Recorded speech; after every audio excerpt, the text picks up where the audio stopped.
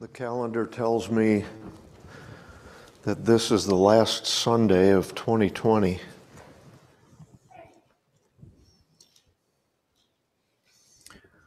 So I'd like to end this year with a sermon that I hope will magnify God in your eyes and glorify Him. I have one verse in mind from Isaiah chapter 25. Isaiah 25.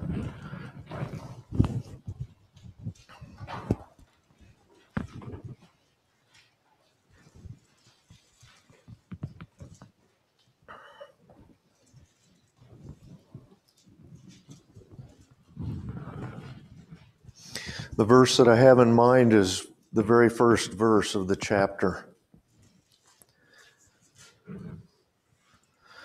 Isaiah says in a prayer, "O Lord, you are my God. I will exalt you. I will give thanks to your name, for you have worked wonders, plans formed long ago with perfect faithfulness. O Lord, you are my God." What I want to say here in passing at the very beginning is I want to highlight this idea of lordship. He says, "O Lord." There are those who have in their philosophy of religion an idea that you can have Christ as Savior and not acknowledge Him as Lord. I've never thought that. I announce that as a heresy. If you'll have heaven, you'll have it on God's terms. And it's not Christ as Savior only, but Christ as Lord.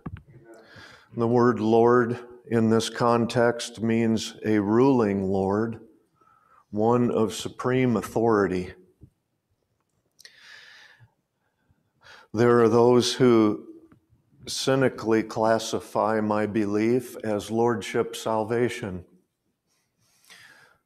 They say the way that I believe is a way of works. They say salvation is by faith alone and lordship is apart from that. They say you can have Christ as Savior and believe in Him and not make Him Lord of your life.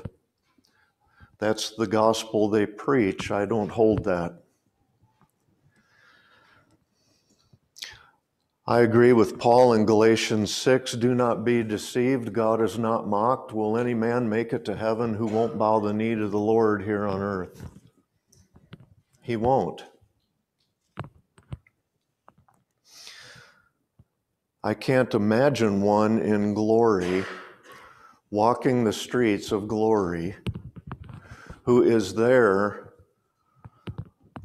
by claim that Christ is his Savior, but who would not bow the knee to Him and serve Him while He was here and alive on earth.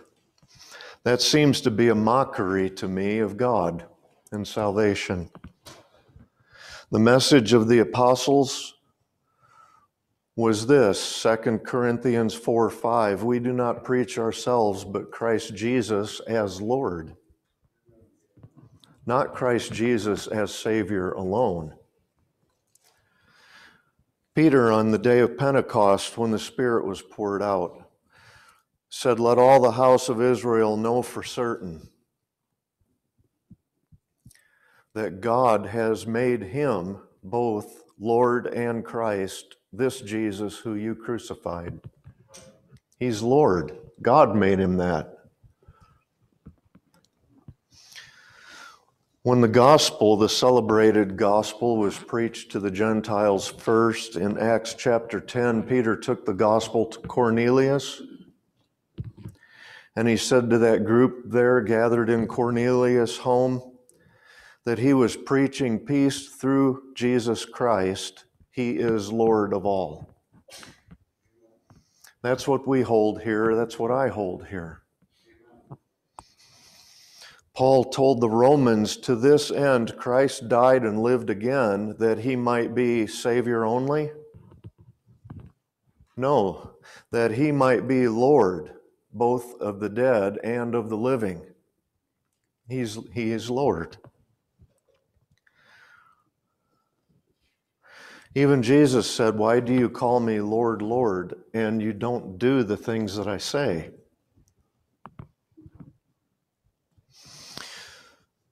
To the Philippians, Paul said, "At the name of Jesus, every knee will bow."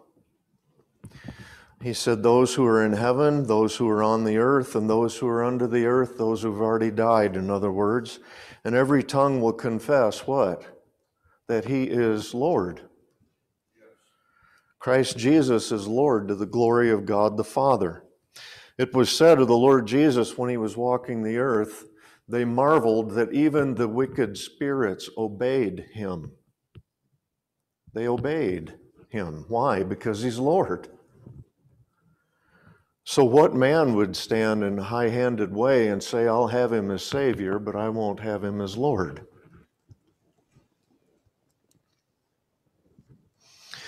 Paul told the Corinthian church, there is one Lord, Jesus Christ, just as there's one God and one Father.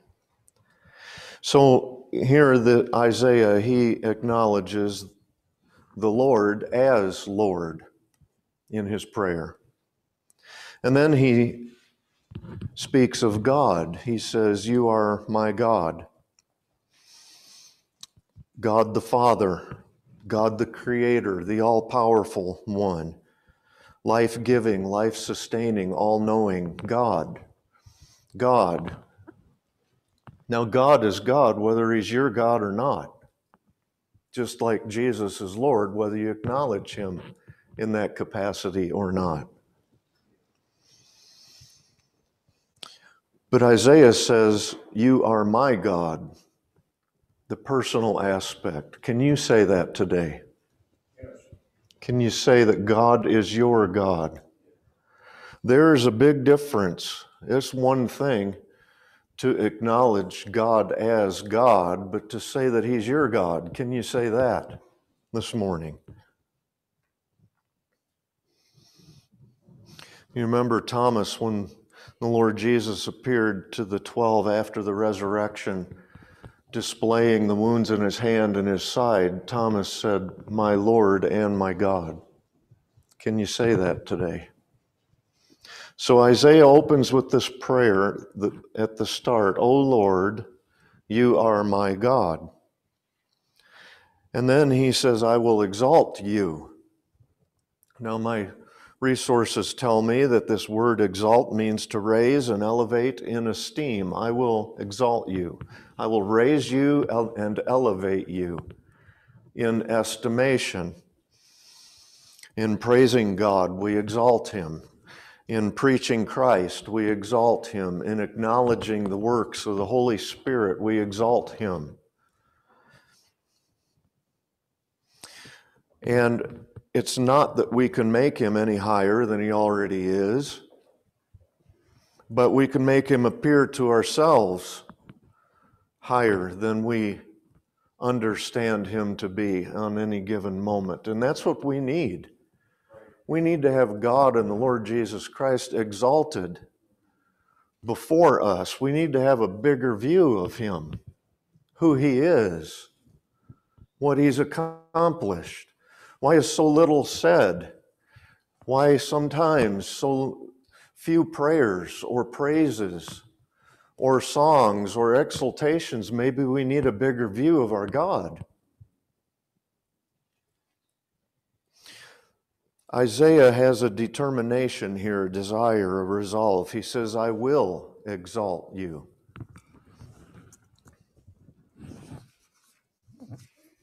And then he says, "I will give thanks to your name." And gratitude, it comes naturally to those who have a sense of their privilege.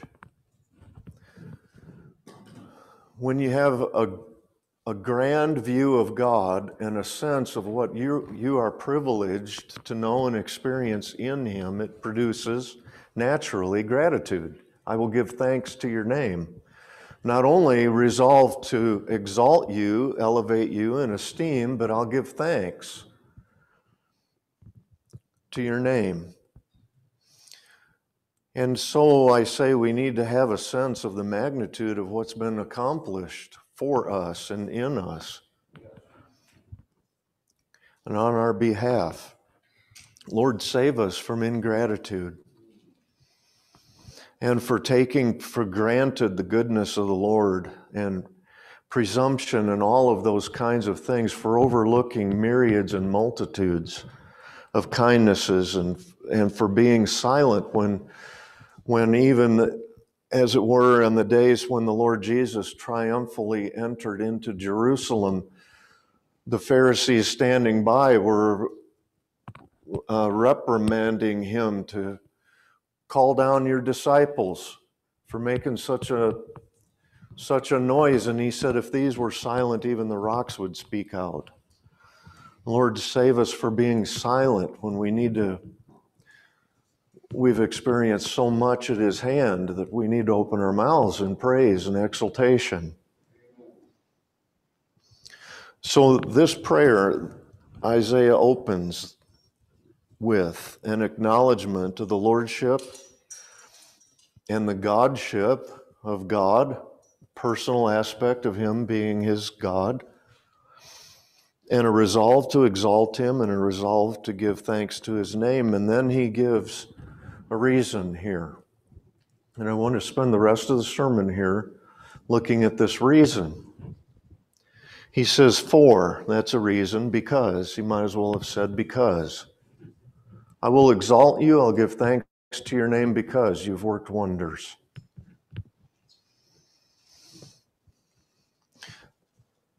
Moses said in Exodus 15, who is like you among the gods, O Lord?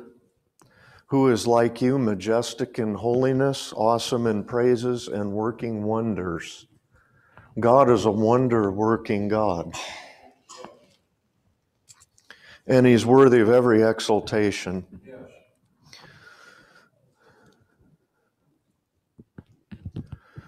We exalt God by admiring his works. They're truly wonderful.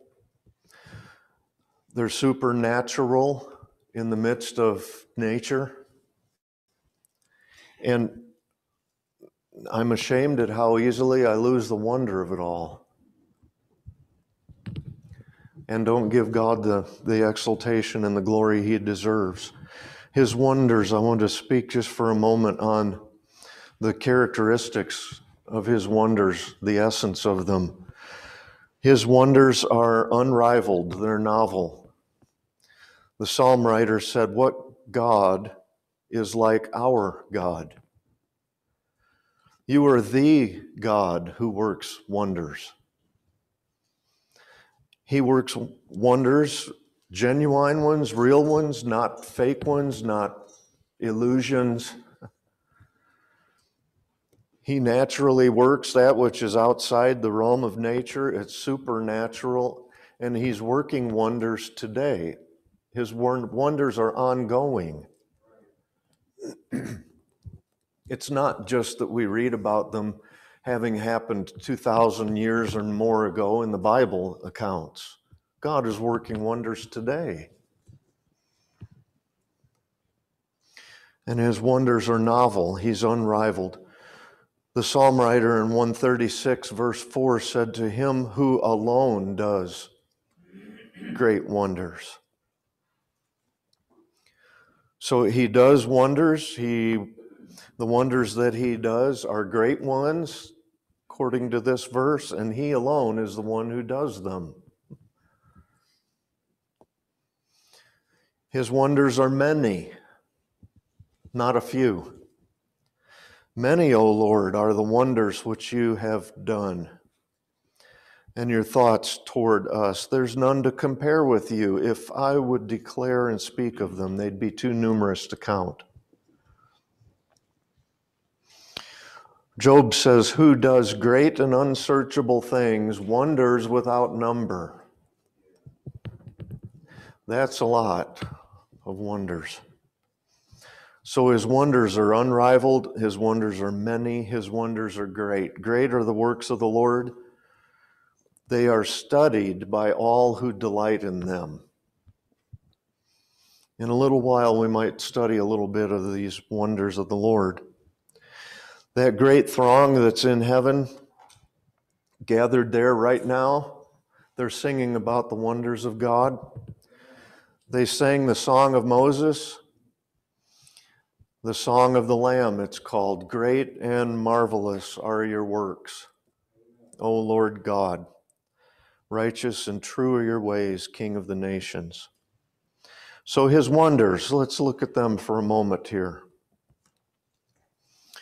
In Job 37 and verse 5, Elihu was one of the counselors of Job, and he got it right at this point. He said, God thunders with his voice wondrously, doing great things which we cannot comprehend. They're over our head, they're beyond our understanding, but it doesn't keep us from marveling at them and from exalting him in the midst of them. Why do we have to understand something to praise God for it? He went on to give Job this advice, and it's advice for us today too. Hear this, O Job, stop and consider the wondrous works of God.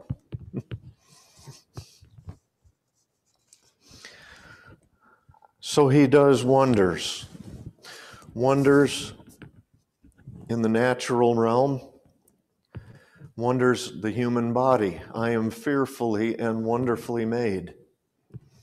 Might have a lot of things going wrong with me because of sin in the world, old age, or whatever the case might be, but still you cannot escape the fact that you're wonderfully made. There are so many systems in operation in our body, one could wonder why we don't fail in all of them.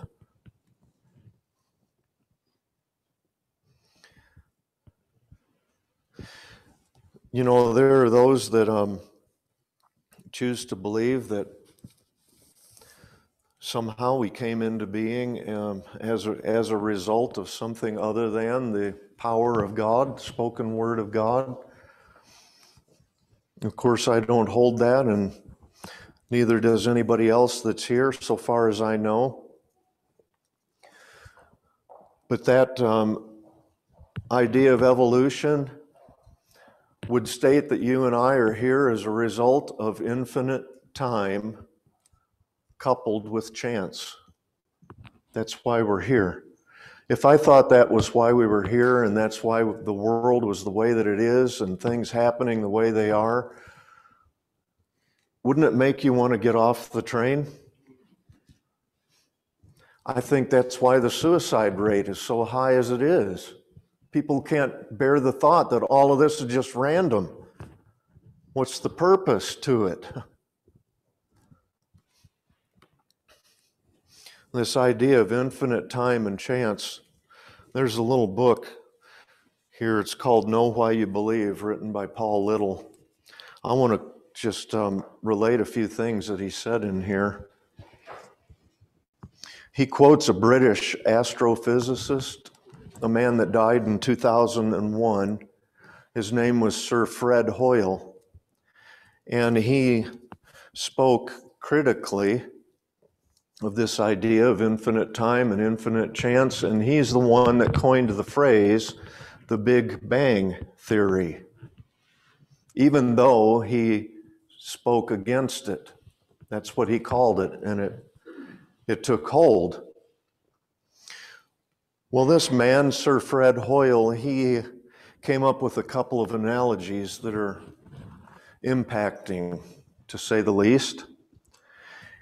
And in regard to this idea of infinite time and chance being the way in which we all arrived here at this spot.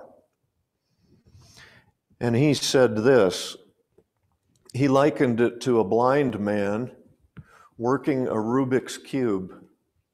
You know, a Rubik's Cube, that square that has all those colors, little small colors, and you spin it all these different directions to solve the puzzle. Can you imagine doing that blind? Well, since Sir Fred Hoyle was not only an astrophysicist, but a mathematician, he figured out that if this blind man could make one move every second on this Rubik's Cube, and solve it by chance alone, it would take 1.37 trillion years for him to do that. And he said, since the average lifespan of a man is not that, it would be virtually impossible by chance to solve a Rubik's Cube if you were blind. He went on to say, one chain of amino acids in one cell of the human body contains 200,000 amino acids. One chain. He said, for that to happen as a product of infinite time and chance, the odds would be worse than this man solving a Rubik's Cube blindfold, with a blindfold, blind. One chain of amino acids. You see, we're fearfully and wonderfully made. So over and against this idea of infinite time and chance is specific intentional design. That's the God that I want to exalt. This Sir Fred Hoyle also gave the illustration. It's a little more down home. He said if a tornado went through a junkyard in which there were all these parts for jets, and as a result of that tornado passing through the junkyard, a complete and functional 747 was sitting there on the tarmac, that's more likely to happen.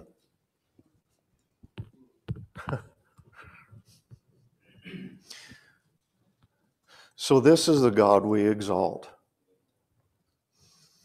We look out into outer space, telescopic, out into the cosmos. We see things that cause us to marvel.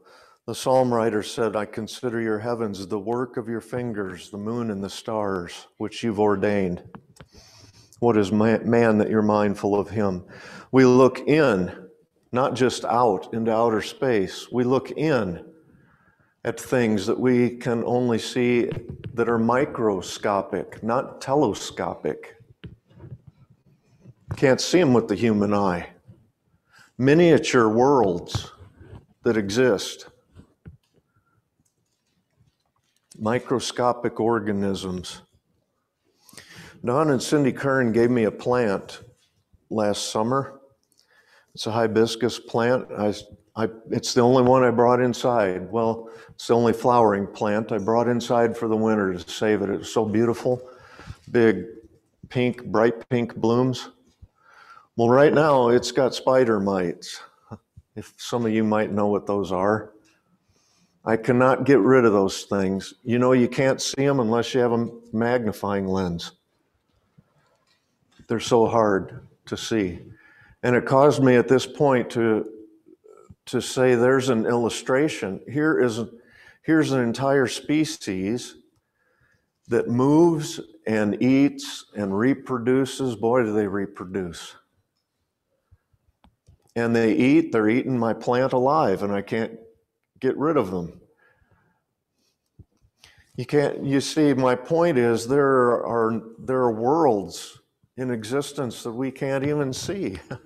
The hand of God. And those spider mites, they've got some kind of exoskeleton or whatever and muscles that move. Can you imagine a spider mite muscle? How small is that?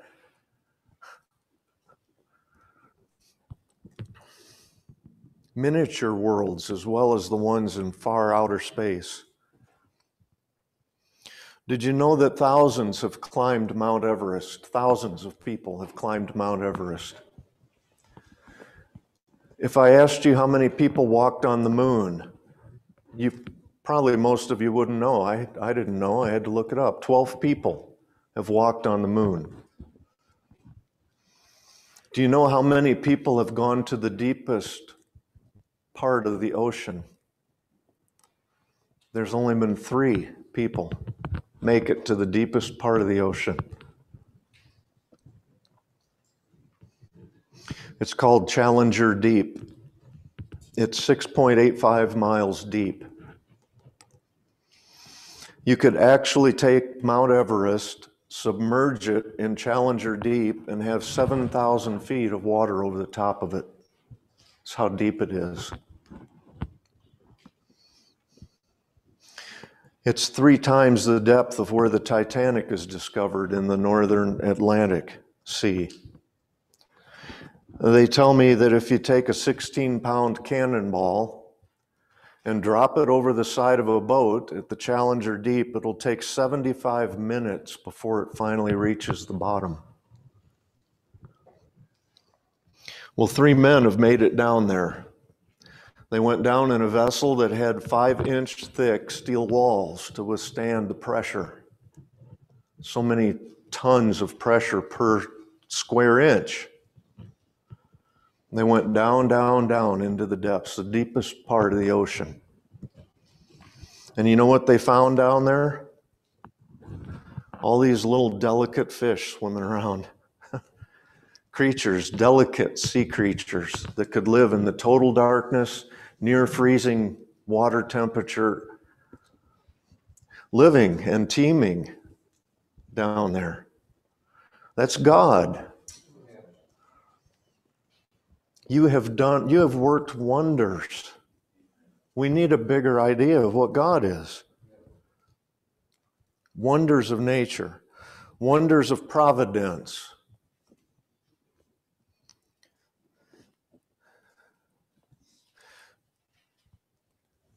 Job said, whether for correction or for his world or for loving kindness, he causes it to happen.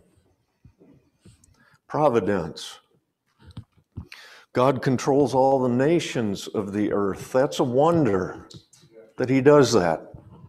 A living example is the case of Sennacherib, the king of Assyria, who in the days of Hezekiah the king, Sennacherib conquered all these nations, destroyed them, decided that he was going to besiege Jerusalem, starve it out and conquer Jerusalem, and he sent that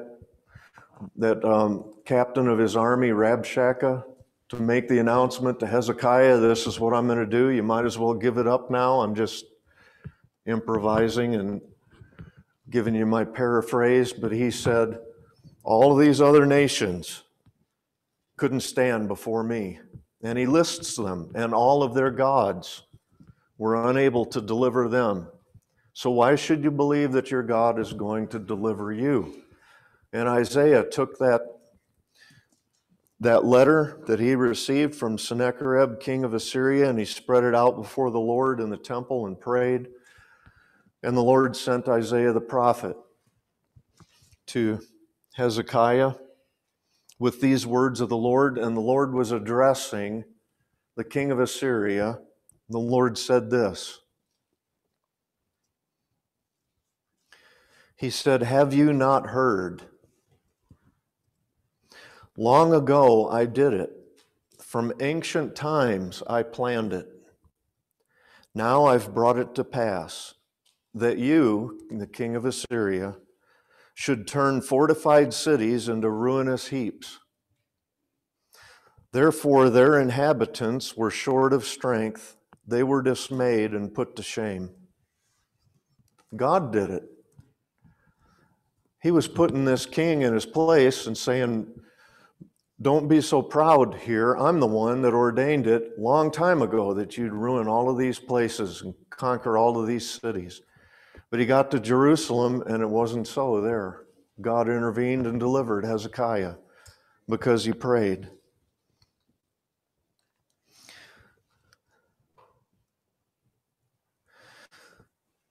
Moses said in the Song of Moses, chapter 32 of Deuteronomy, remember the days of old and consider the years of all generations. Ask your father and he will inform you, your elders, and they will tell you, when the Most High gave the nations their inheritance. And when he separated the sons of man, he set the boundaries of the peoples. He sets the boundaries. And Paul, when he was preaching there at Athens, Speaking of God, he said, He himself gives to all people life and breath and all things, and he made from one man every nation of mankind to live on all the face of the earth. And not only that, he determined their appointed times and the boundaries of their habitation. That's providence, and that's a wonderful work, a wondrous work. God controls the appointed times, the boundaries of their habitation. Psalm 139, your eyes have seen my unformed substance, and in your book were written all the days that were ordained for me, when as yet there was not one of them. It's all in the providence of God. Not even one. So think of it, your place in the timeline of history, providentially God has appointed. Your location right here in small Midwestern town, God appointed that. Your lifespan, how long you live, God's got that figured out. You were born here in America in this day and age, and not over in some dung heap in Bangladesh. You were born in a country with religious freedom. The very fact that you're sitting here looking at me and listening to what I have to say, God ordained that.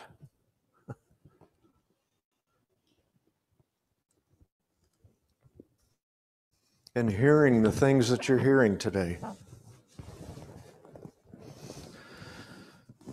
Job says his days are determined and the number of his months is with you, and you've appointed his limits and he cannot pass. My times are in your hand. We preached a sermon on that very idea. We're his workmanship, created in Christ Jesus for good works. God prepared them beforehand that we should walk in them. It's providence. That's a wonder-working ability of God to manage the whole world and to manage your life and the details of it.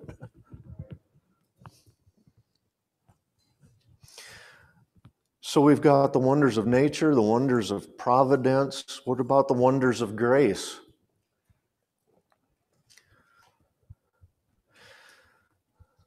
The psalm writer says he's made his wonders to be remembered. The Lord is gracious and compassionate. He lists two of the wonders of God right there. His grace and his compassion. Think where we'd be if he was the opposite of that, unkind and cruel. An all-powerful God who was unkind and cruel. Instead, he's not. He's an all-powerful God, full of grace and compassion. It's a wonder, the wonder of his grace.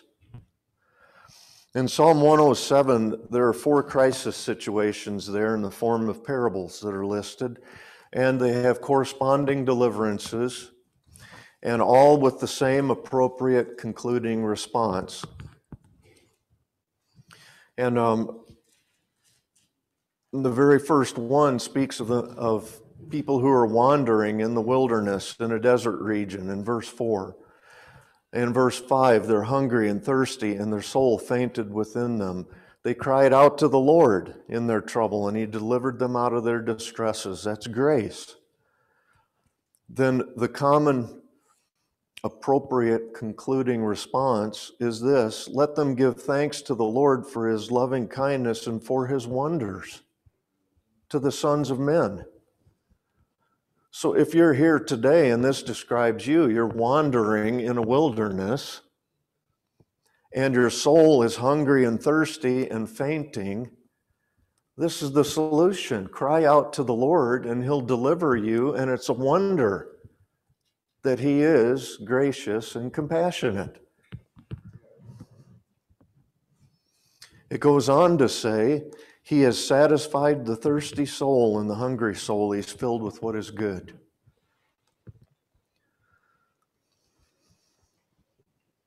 Then there's another situation, crisis situation there, of those that are in bondage, and he delivered them when they cried out in their distress. It says, let them give thanks to the Lord for his loving kindness, for his wonders to the sons of men. For he has shattered gates of bronze and cut bars of iron asunder. Then another situation there. He saved them out of their distresses. He sent his word and healed them and delivered them from their destructions. The same appropriate response. Give thanks to the Lord and his wonders to the sons of men. There were those it speaks of there in verse 27 of that chapter. They reeled and staggered like a drunken man. They were at their wits' end. You ever felt like you're at your wits' end? He caused the storm to be still, so that the waves of the sea were hushed, and they were glad because they were quiet. And he guided them to their desired haven. Let them give thanks to the Lord for his loving kindness and for his wonders to the sons of men. Wonders, wonders, wonders. 4 different times. Wonders of grace and deliverance in the middle of these difficult, distressing circumstances. And the greatest wonder is perhaps that he performed all of these as a benefit to unworthy creatures. It's a wonder.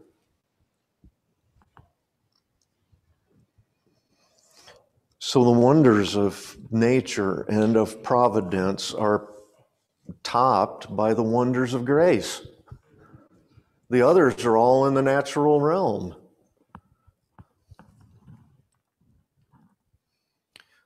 But here's the wonders of grace that are eternal. Then he says, lastly, in Isaiah 25, our text, you formed plans long ago. The Lord is the eternal first cause of everything. It's all according to his plan. And it's all been formed in the mind of God from ancient times, plans formed long ago. I'm okay with that. I don't know, some people, they don't like that idea. They don't like to think, they call it fatalism or something. They like to think that they're in control of their own destiny. I'm okay with a God of this magnitude running my life. It's all right with me. And when things happen around me that I can't explain, and in my eye, my estimation, they appear to be negatives, they appear to be the worst case scenario that I could think of, it's okay with me to bow the knee to a God like this who is wonder working in areas of providence and plan forming from long ago. That's all right with me. In fact, I say that's where the peace is at.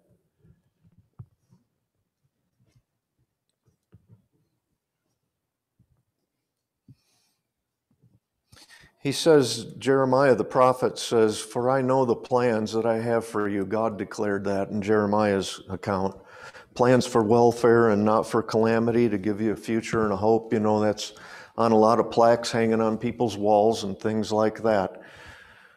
Because it's very comforting thought. But the idea is God has plans for you. It's very personal. For me. Plans formed long ago. Well, is there any plan greater than the plan of redemption? But it was from the beginning, all the way back in the garden. The seed of the woman would crush the head of the serpent. That was a very little glimpse right there of what was coming in history. You fast forward all the way to Acts 2 when Peter stood up at Pentecost empowered by the Holy Spirit and full of boldness. And he said, this man delivered over by the predetermined plan and foreknowledge of God, you nailed to a cross by the hands of godless men and put him to death. It was according to God's plan. It was all predetermined. And when that group was gathered there in Acts 4 to pray, regard to persecution. In verse 27, part of their prayer was, "Truly in this city that were gathered together against your holy servant Jesus, whom you anointed, both Herod and Pontius Pilate, along with the Gentiles and the peoples of Israel, to do whatever your hand and your purpose predestined to occur." Not to do whatever they wanted to do. His purpose, plans formed long ago.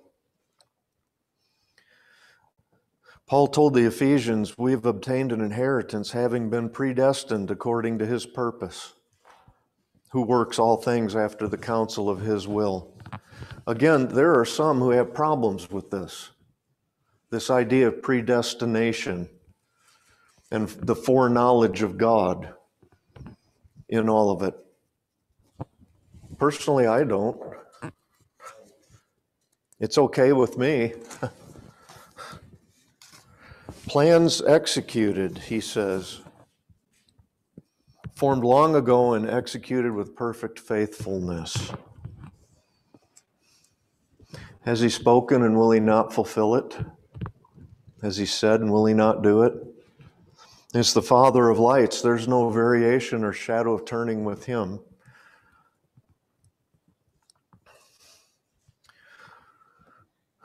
Joshua said to the people when he sent them away for their inheritance, after having conquered the land of Canaan, he said, "Not one of the good promises which the Lord has made to the house of Israel failed. They all came to pass." You fast forward to the day of Solomon praying in dedication of the temple, the new temple. He said, "Blessed be the Lord who has given rest to his people Israel according to all that he has promised, and not one word has failed of all his good promises which he promised through Moses his servant." 3 times he uses the word promise there. Points out not one word has failed.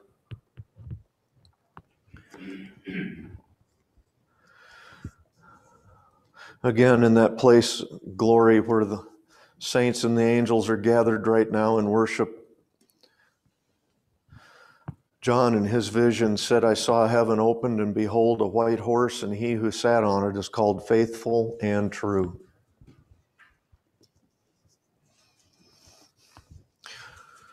So faithful is he who calls you. He'll bring it to pass. Plans formed in perfect faithfulness. God is faithful, through whom you were called into fellowship with his Son, Jesus Christ our Lord. So I say, as I did at the beginning, we need a bigger view of God.